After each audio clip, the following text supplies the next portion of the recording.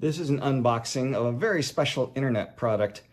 This is a flu test, but not any flu test. This will tell us whether we have coronavirus in our household. I just got this package delivered by UPS. It was ordered about a day ago from the Seattle flu study. As you can see, we live in Kirkland, Washington. That is coronavirus capital for the country now. At this point in time, there's only about 250 people in Washington state who have the coronavirus, but the governor just announced that there could be 64,000 in 8 weeks.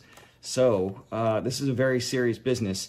And if we're going to do anything about this, we are going to need testing. And right now, this is the general public's best hope. The Seattle flu study was started to just track influenza A and B, but when they heard about the coronavirus, they quickly added that to their test regime. And so a couple days ago, we contacted the Seattle flu study and said that we had an illness, and they sent us this box by UPS. And we are gonna do this swab.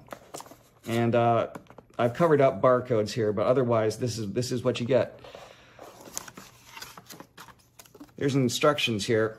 So what we're gonna do is we have to go online and we have to fill out a survey. Now I should point out, very important caveat, just in the last day or two since we filled out the study, they've already posted that they are no longer taking applicants. But my hope is that when you see this video, there will be other places that are doing this same thing. So we're going to fill out a survey, and then we're going to blow the nose, remove this swab, show you the swab, remove the swab from the packaging, and you can kind of see that there's a handle here, and then there's a bump in the middle here, and then this is the part that goes in the nose. And what we're going to do is we're going to take this vial, this sample container, going to remove the cap. Then we're going to take this swab and put it 1 inch into the nose and rotate it, pressing up against the side 5 times. And I've been warned by other people that have taken this test, you are gonna sneeze. So just be prepared for that. Then you're gonna place the swab into the container, and it actually breaks off at a scoring line, which looks like the scoring line is actually somewhere up here. Well, that'd be a little bit too tall. I can't see the scoring line is somewhere in here. It's gonna break off. And then we're gonna put the cap back on here. We're going to fill out name and date, and then we're going to mail it back as soon as possible. They give you a prepaid bag, and these tests, the Seattle flu study, is being run through the UW Medical Center, which has announced so far that they can run 1,000 tests a day and that they have the capability of ramping up to 4,000 tests a day. And there are other labs, private labs in the Seattle area, that say that they can ramp up to several thousand tests a day as well. So we're going to write that on there. We're going to put the specimen in the bag, and we're going to mail it back. And this is a priority mail. I think this is overnight because it's $7.35.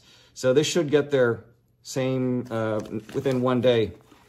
Now the tricky part is they have a follow-up survey. They don't necessarily tell you what they found. At this point, all these tests are they're notifying the health department. If you do have coronavirus, the health department is obligated to tell you that you have coronavirus. That may not always be true in the future, but at this point, they're still telling everybody. So it's a kind of no news is good news. If we don't hear anything back, then we're fine. If we hear back, then we know we've got the coronavirus. There's a survey that we're supposed to fill out. They say that within 3 months, you may get an email telling you what you had in influenza A, influenza B, or the coronavirus, but it's not an ironclad guarantee.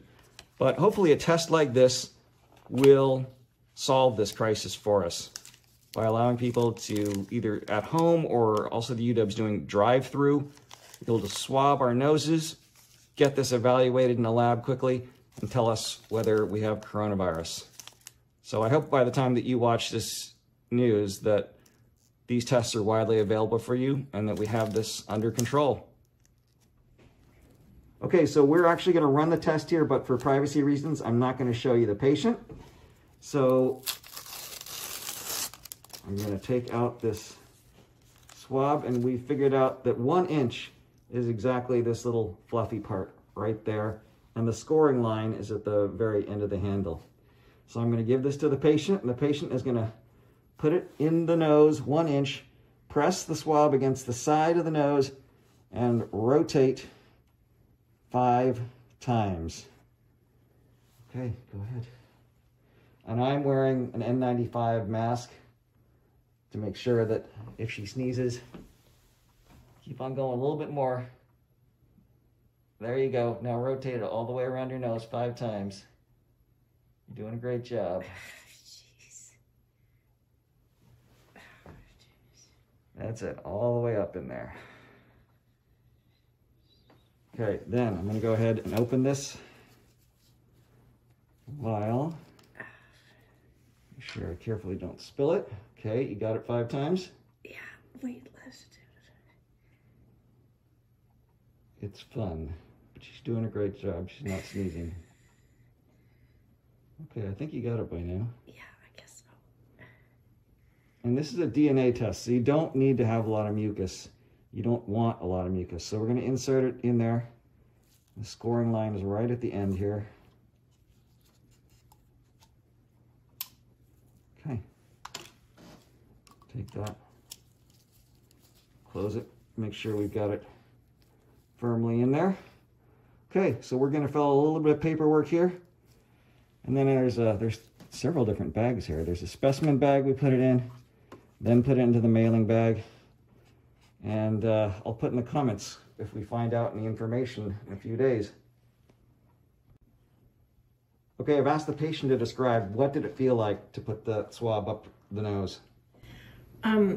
It was actually a lot narrower, the device, and so it was just a little bit more awkward than uncomfortable, and so I definitely wouldn't worry about being nervous.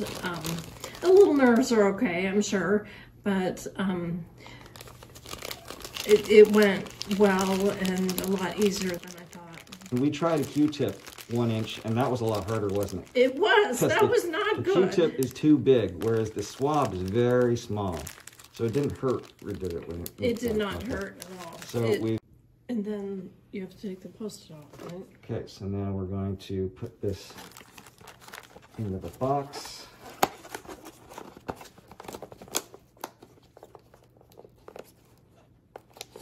Okay, I'm going to take this box. Put the box into the bag.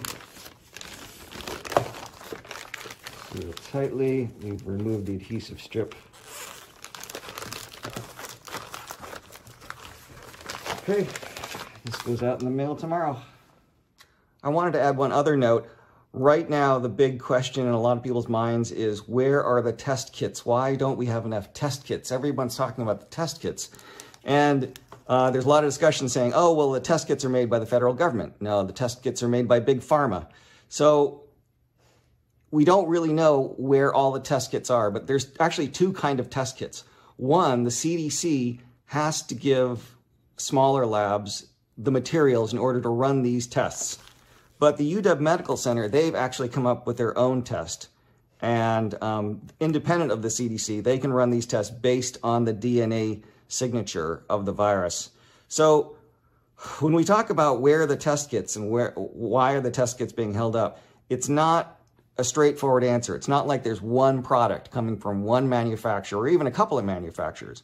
Any lab can do these test kits. And this test kit, this is nothing special. I believe that this swab, this is just a stock swab from their stock supply. This vial here is, again, it's just a stock vial with some growth media in it that is nothing special. What's special is what happens at this lab here at the UW Medical Center. And again, there are independent labs like LabCorp that are setting up to do this as well. So it's not really a question of test kits. It's just a total logistical problem of how do you get these swabs into people's noses and get them shipped to the lab and have these independent labs set up to be able to test it. I heard the UW Medical Center people talking about reagents. So there's certain chemicals that are necessary to perform the lab, and they're telling everybody what the reagents are. So it's just a logistical problem of getting all of that done, and then there shouldn't be a problem being with enough people being able to be tested. But right now, there are literally, this is a test kit, but it's not the only type of test kit, and they need to, make these. There's nothing fancy about this. Just somebody put up a box. You don't even need a box. These are stock medical supplies. It's just if you get the lab set up and you get these supplies set up. So hopefully there will soon be enough labs around the country with the correct reagents and these just regular stock medical supplies, drive through even, to be able to let us all get tested.